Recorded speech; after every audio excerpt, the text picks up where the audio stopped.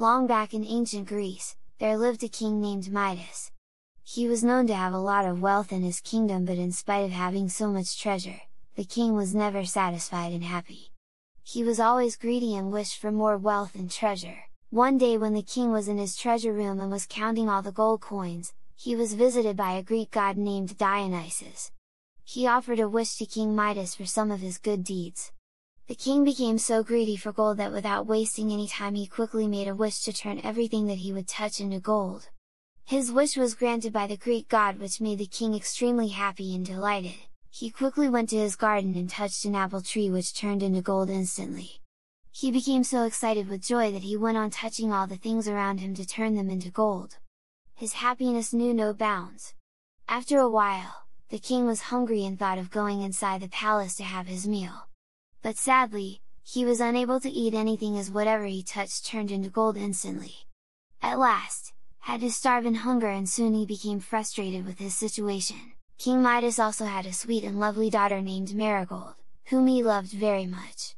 Upon seeing her father in trouble, the daughter ran toward him to comfort her father.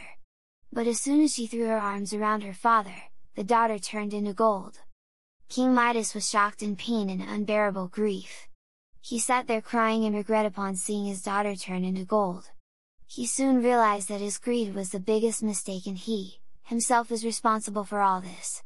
King Midas cried and begged the Greek god to take his wish back and bring back his daughter. Soon after, the Greek god appeared in front of him. Feeling sorry for King Midas' situation, he took the golden touch wish back from him. The Greek god also instructed him to take a dip in the palace's pond and pour that water over all the things he wished to restore to their previous state. He obeyed and did everything that was instructed by the Greek god.